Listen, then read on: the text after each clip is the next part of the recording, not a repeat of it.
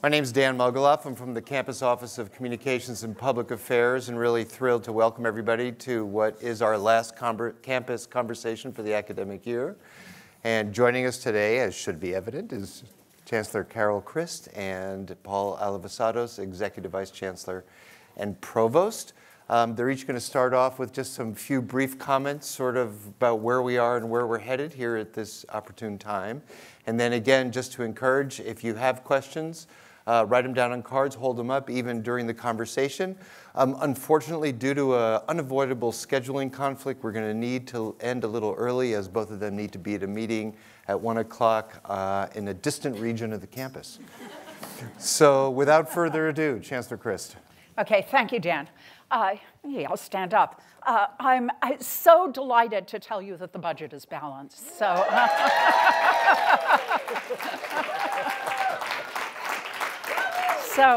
And I want to thank everybody in this room for all their hard work. This has taken a lot of financial discipline, but also a lot of creativity and imagination as we try to figure out ways of increasing our sources of revenue and our streams of revenue. So thank you for all that work.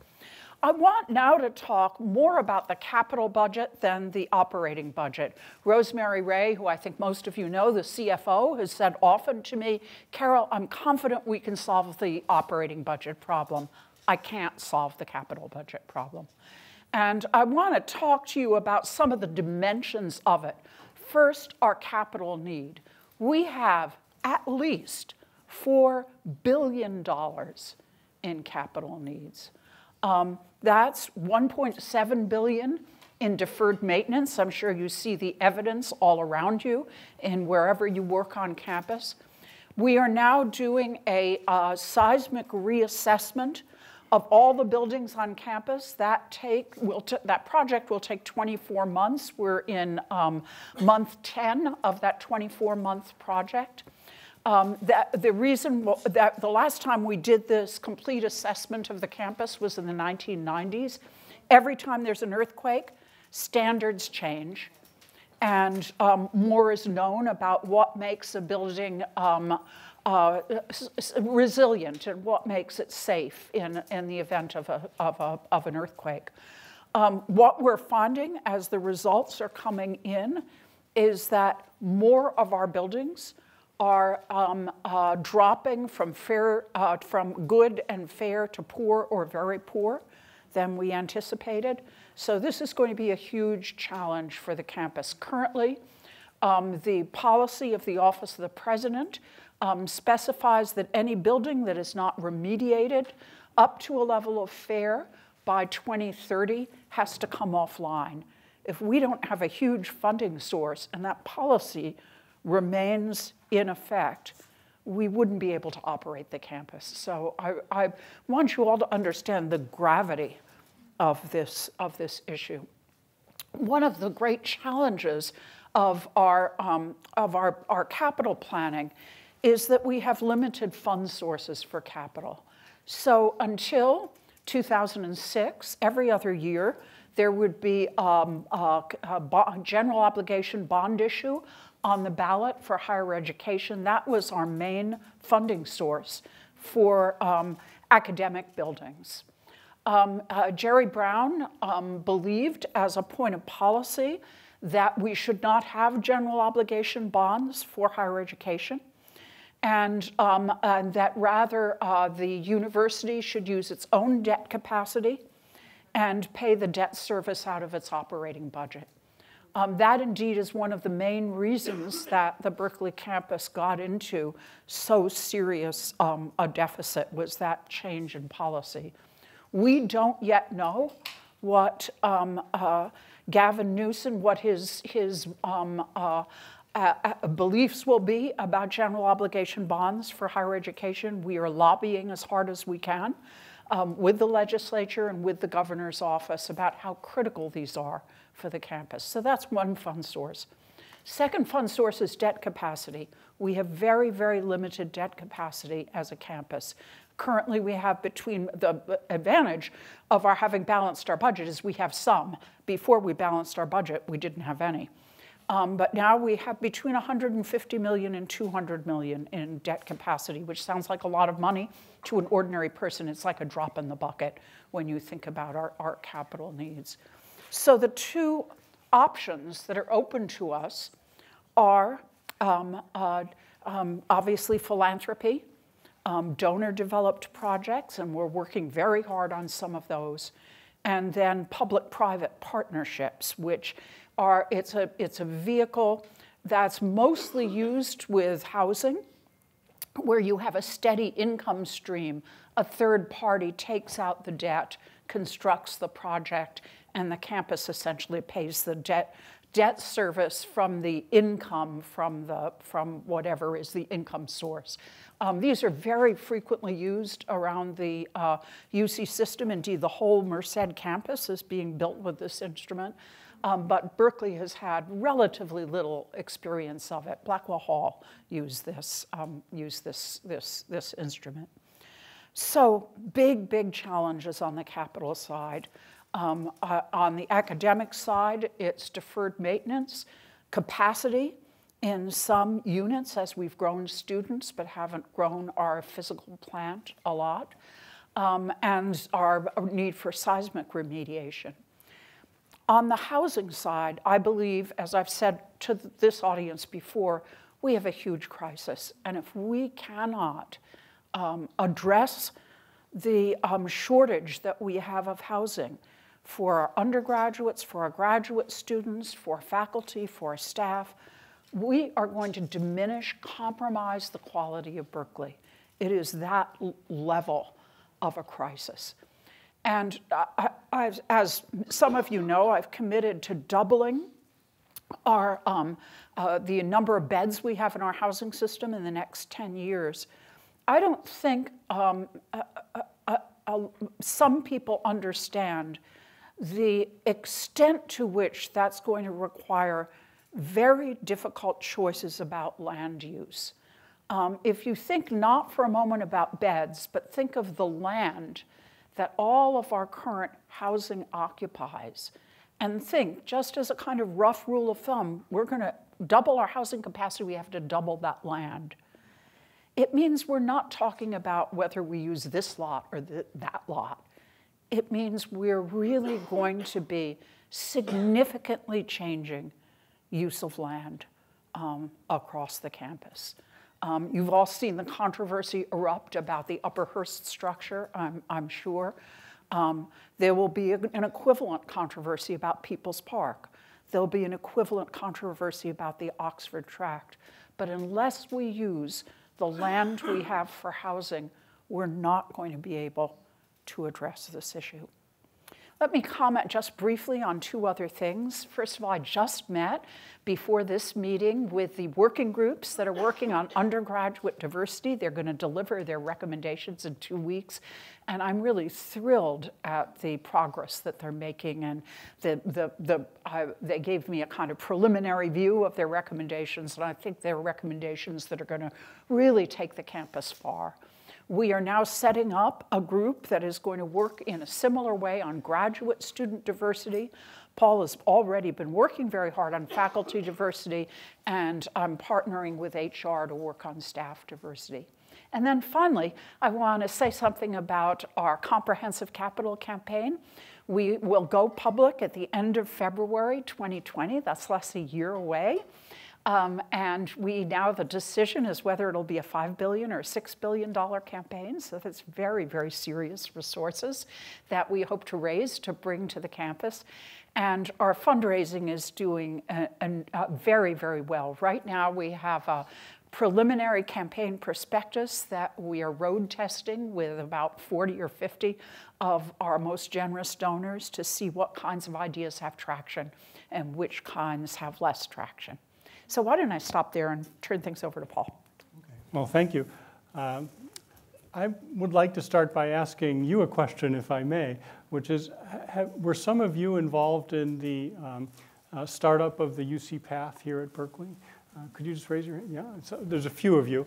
I just want to start by pointing out that there were a lot of challenges starting UC Path at all the other campuses that started it up.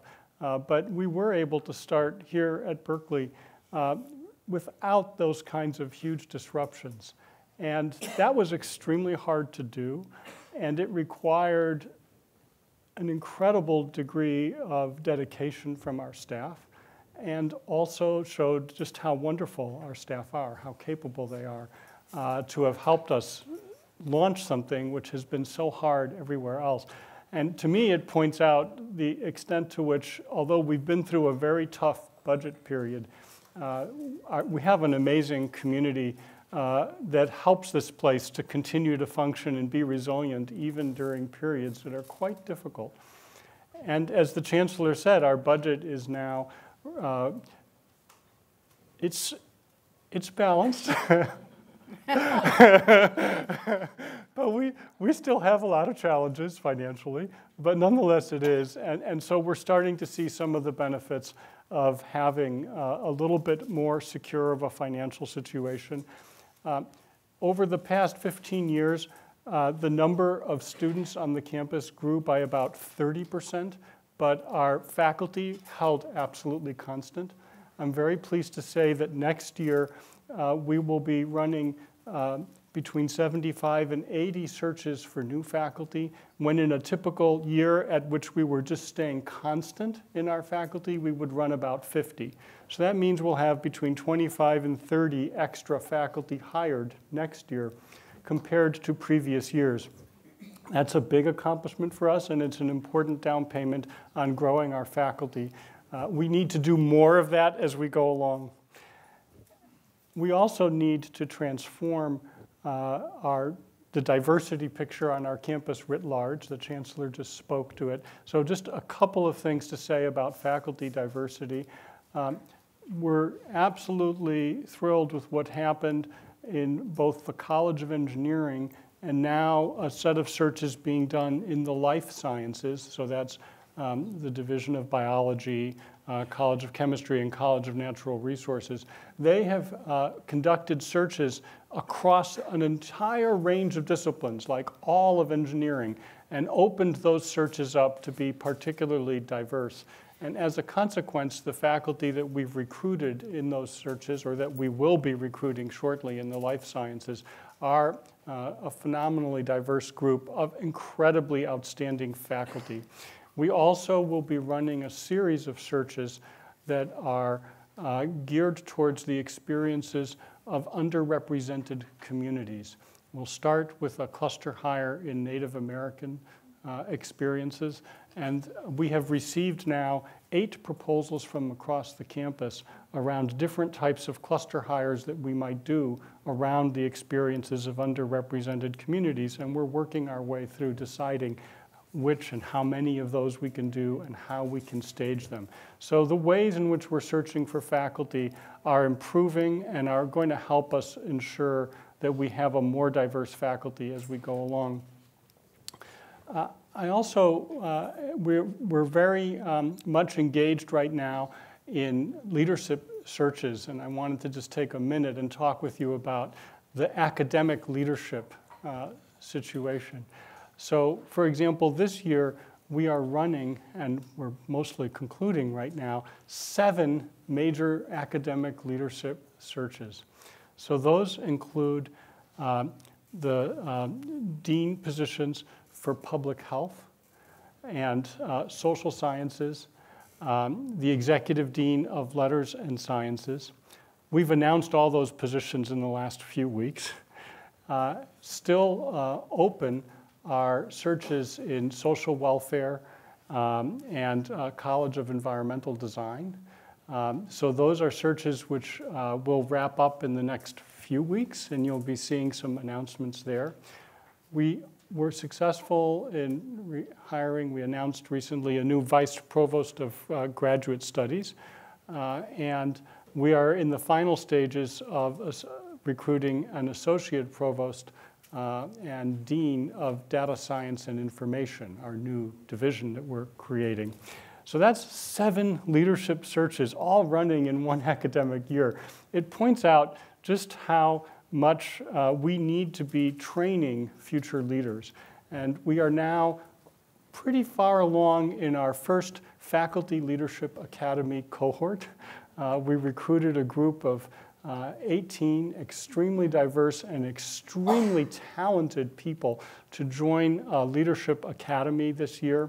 They are busily working on an assignment that we gave them in addition to all the other things that they are learning as part of that.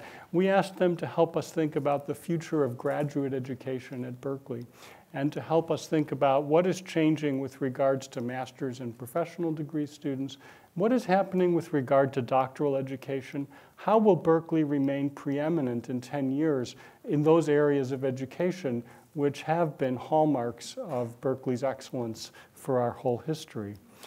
And so I'll conclude by just saying I feel at this moment that we have laid an important groundwork over the last 2 years for how Berkeley can really help turn a corner from a difficult budget situation into one where we are essentially creating a new model for what higher education is going to look like. Even when all kinds of things happen that are unexpected to us, we will be resilient by working together. And I think it's a good moment for us right now. So we really have a lot to look forward to, even as we are still on slightly shaky ground. Thanks to you both. Let's jump right in. A number of questions, not surprisingly, are about the housing issues, and we'll just sort of start off with those. And the first are fairly specific. Will the Oxford tract be protected from excessive development? I'm not 100% sure what excessive would be, so I think just how you envision that right now. And the second is, what's the timeline for People's Park in terms of the start of construction? Thanks for that question. I was going to say exactly what you said. I don't know what the person asking the question means by excessive. I know some people think any development is excessive. So, I really hope with the Oxford tract. I just got a wonderful letter from the College of Natural Resources Advisory Board this past week, recommending to me that we use it as a kind of model, the housing that we put there, of all the sustainability values that the college has, and try to build a community around sustainability in the housing that we'll put there. It's very far from design right now. And we still have to develop a plan to relocate the research uses that are on the tract. Let me stop you there. So is the campus committed to relocating all the current facilities and the fields that are there right now? Yes. Sorry, yes, absolutely. We're committed to replace it, or resituating all of those and resituating the ones that need to be within an easy walking distance of the main campus, within an easy walking distance of the main campus. So we're deeply committed to that. The community garden that's on the north end of the site is going to stay there. We're not going to take that away. But it's our largest piece of land, and we urgently need to put some housing there. And about how many beds do we think we can fit? I mean, it's really too early to say that, but upwards of 1,000. It's a really big site. It's one of the sites we have that really can make a difference in our housing inventory. And the timeline for People's Park, how does that look to us right now? The timeline for People's Park is we already have submitted the RFP for the permanent supportive housing to the community. So we're working on trying to find a developer who will do that piece of things.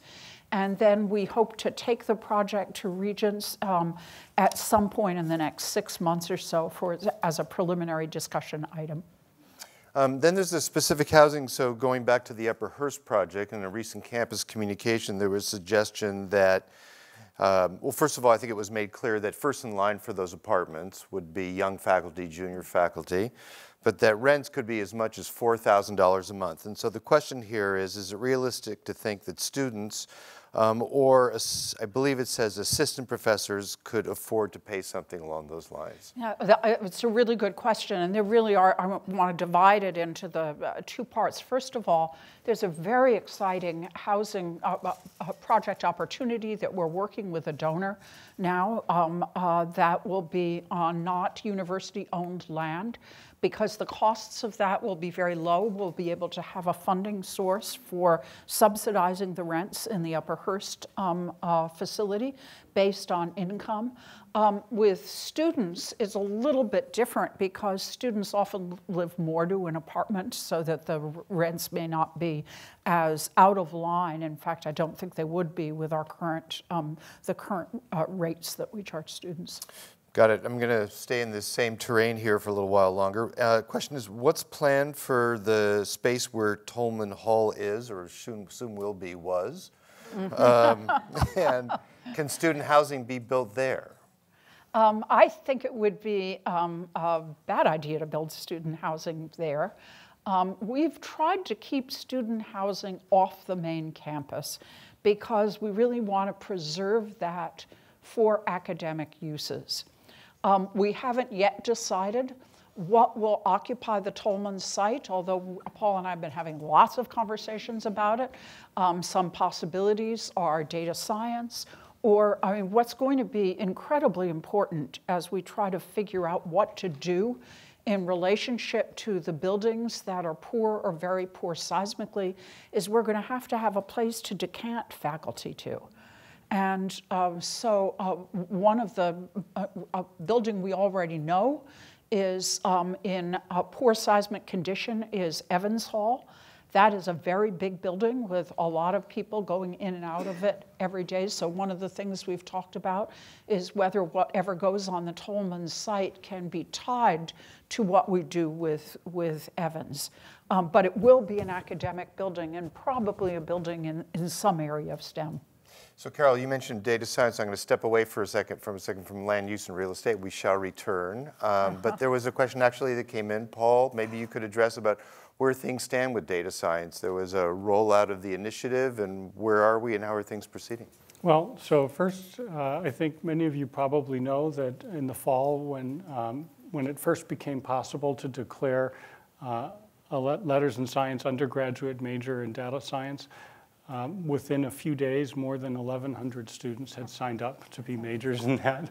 And in fact, at the graduation, we will have students graduate this semester, even though the major was only just announced, because the students have been preparing so that they would be qualified in the event that the major was approved. So organized people. And so it's clear that one thing that Berkeley, I think, has done that's very important in this area is that we have grown data science from the bottom up, from our undergraduate students, and they are helping us do something which every university that's looking at data science is here knocking on the door wanting to copy. Our undergraduates, the second-year students help in Data Science 8 to mentor the first-year students, and our third and fourth-year students actually form small cohorts, should they want to, and help faculty develop new data science curriculum for modules like if it's, for example, archaeology in data science, or sociology in data science, or chemistry in data science. Frankly, sometimes even our faculty don't know all the data science tools they need, but the students now do. And so there's a kind of intergenerational cooperation around creating new content. So we have a really strong bottom-up piece. We are committing a number of faculty lines to the data science area, and we're launching essentially a very innovative cross-cutting program. We're searching right now for the associate provost, and as I mentioned, I'm hoping that that search will conclude and be announced relatively soon. And I'm looking forward to it being perhaps the single biggest academic transformation on the campus in the next 10 years. So momentum is building, and you will see it grow in a wonderful way.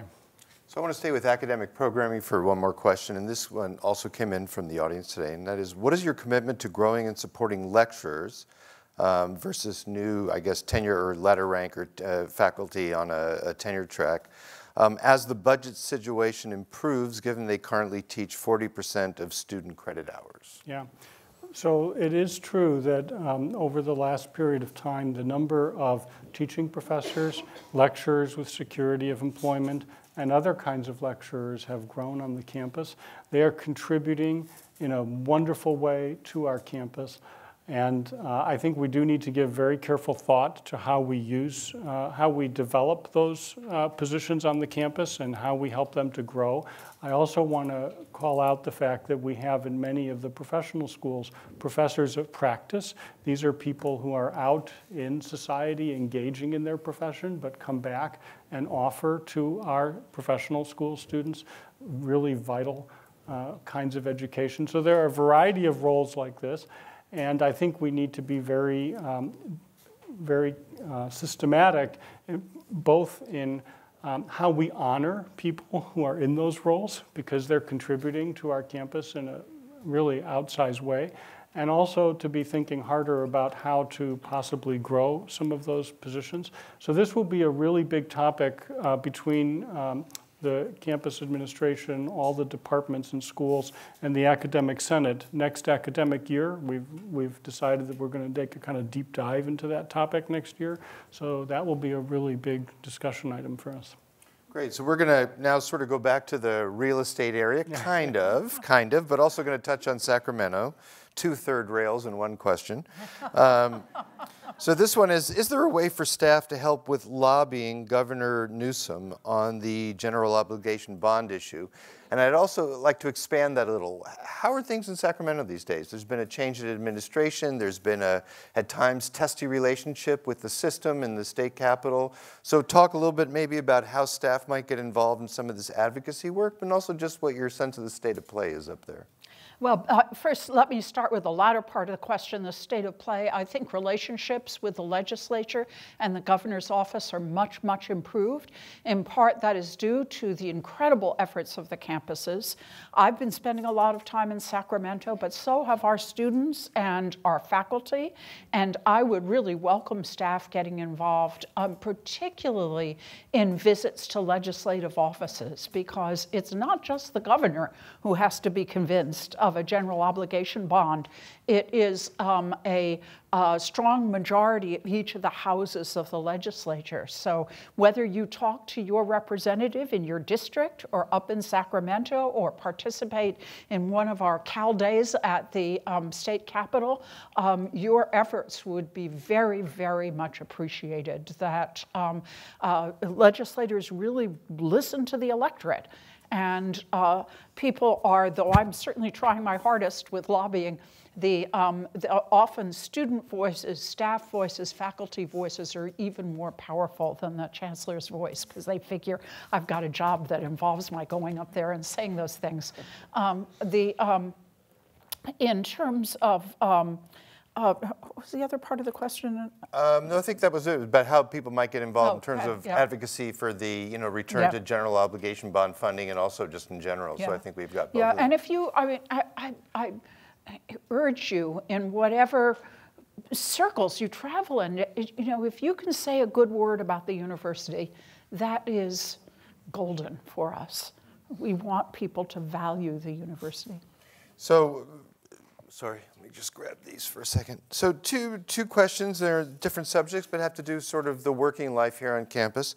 The first one is, what can be done to encourage UC to improve parental/baby bonding leave for staff? Right now, moms have vacation time, sick time, and disability at 60% pay for 6 months. Non-birth parents, dads in parentheses, can only use sick time or vacation time. This, according to the person who's writing this, is an issue of equity in attracting and retaining top talent. Anything? Well, I think that the answer differs for represented and non-represented staff. For represented staff, this would have to be part of collective bargaining. For non-represented staff, the campus has more latitude, and I would suggest people feel, obviously people do feel strongly about this issue, to send me and Joe Magnus, a letter saying what you'd like to see. Yeah.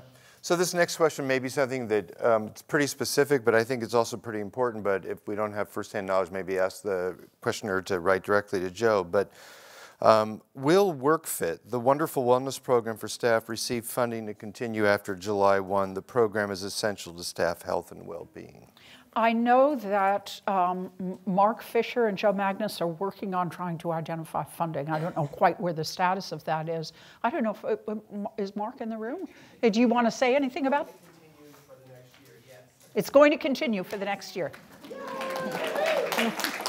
Any other good news, Mark? I'm going to move back down to the academic program. There's two questions here on the joint medical program with UCSF, and I'm going to ask them together. First is, the joint medical program students are an example of commitment to social justice, equity, and diversity, but its support from campus has drastically decreased. How can you support the program and its students? And the second and relevant question to that is, what do you see as the most valuable contributions of the UCB-UCSF joint medical program to the UC Berkeley community?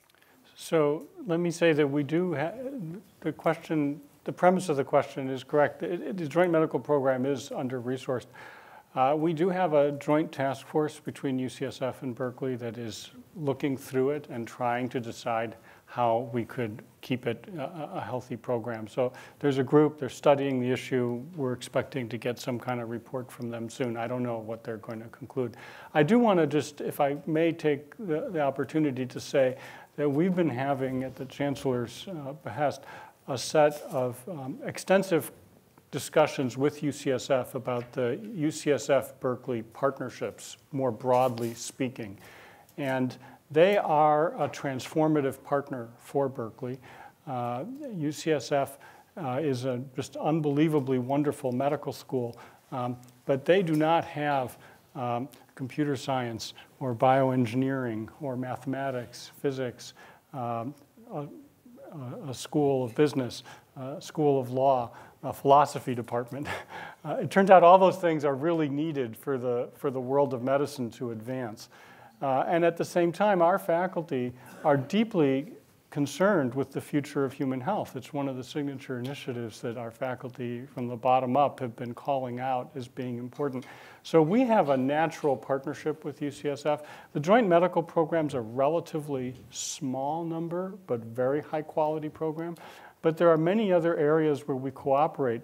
For example, in doctoral education, in our bioengineering program, students are applying for the PhD program to both UCSF and Berkeley, and they're admitted jointly to UCSF/Berkeley.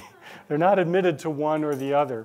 And it turns out that's a very interesting model, and we're investigating it much more deeply to see if there might be other areas where we could replicate that.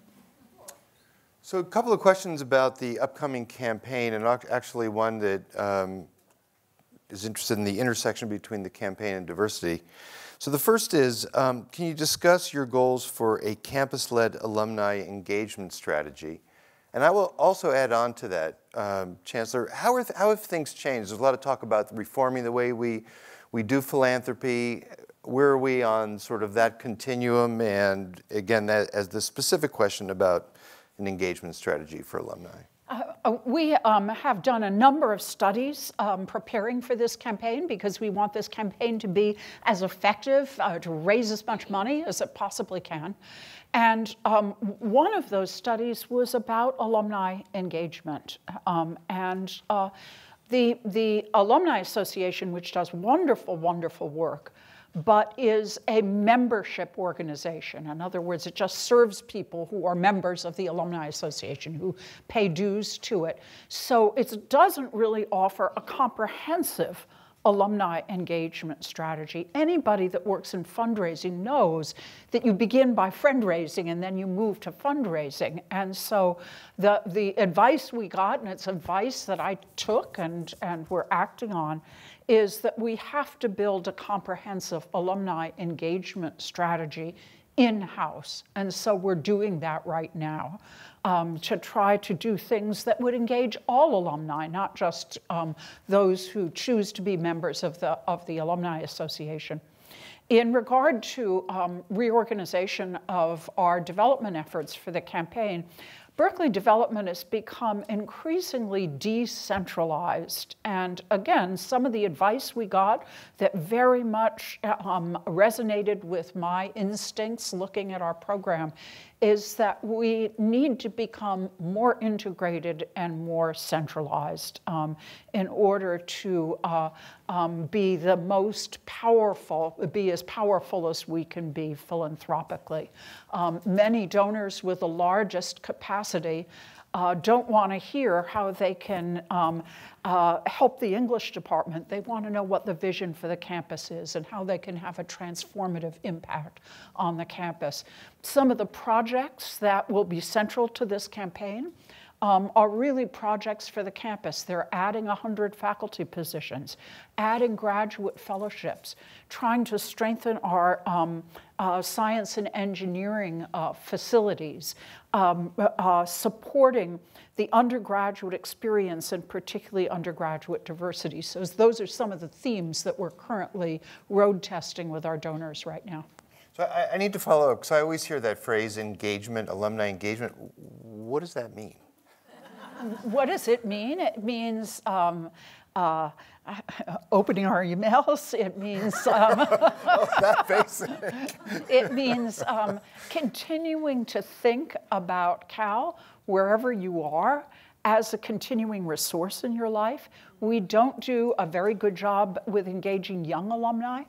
And for them, it often means career networking, so having networking events.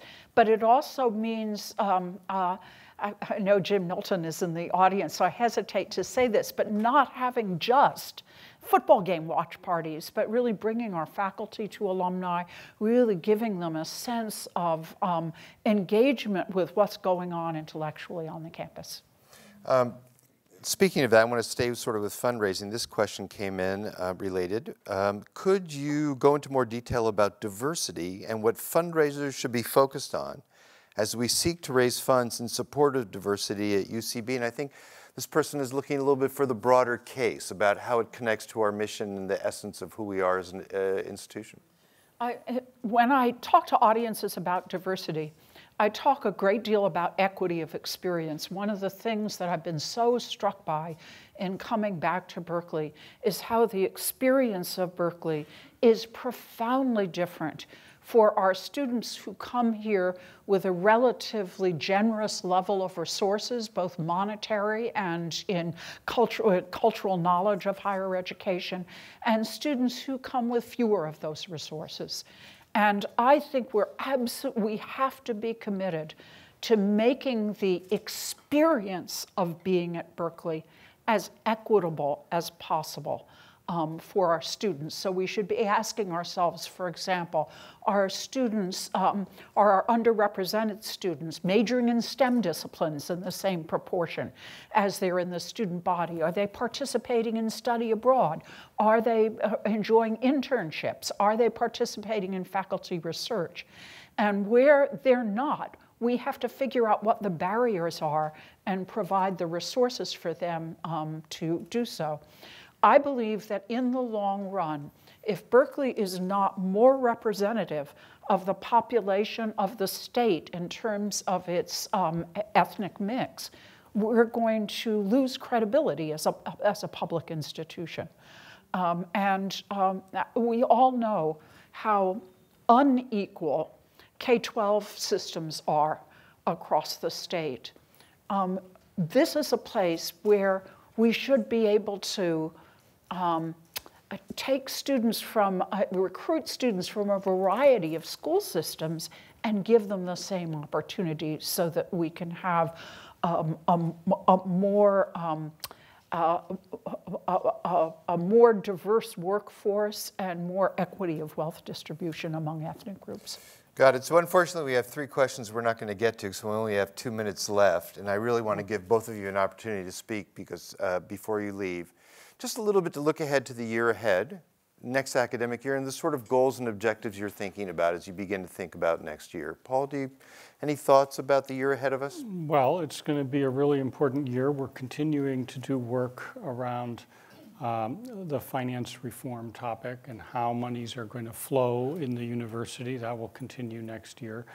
We talked already about the issue of lecture and other titles and academic learning in those areas. That will be important. We'll also be doing quite a deep dive on online education and we'll be continuing. You're talking about expanding the offerings when you talk about deep dive for that? Well, it could be expanding offerings, and it could be about trying to find ways to help students to be resilient when, for example, they may have a crisis and have to pull out temporarily, or they have to go home for a period of time. How we can help highly impacted courses where we can't, help everybody finish all at once. There are many topics that are there where we really need to think more holistically about how we are achieving things in that area. There are just a variety of topics that I would say are core academic topics that are on our radar screen for next year, and we are trying to be very systematic in developing those so that when we do have the campus discussion, it involves all the departments, but also the academic senate and the administration and staff, so that we're solving these problems in some reasonably community-minded kind of way. So those are some of the topics I'm imagining will be very front and center next year. Chancellor, what do you think is going to be on the front burner for you next year? People's Park. Yeah, good guess. More seriously, we're going to be spending a lot of time with capital planning next year. We're in the middle of developing a new long-range development plan, as well as a new campus master plan. Those processes have already kicked off, but we'll have lots of opportunities for engagement as both of those plans develop. I think capital planning is going to be just an increasingly important subject for all of us, both in relationship to individual projects and more generally.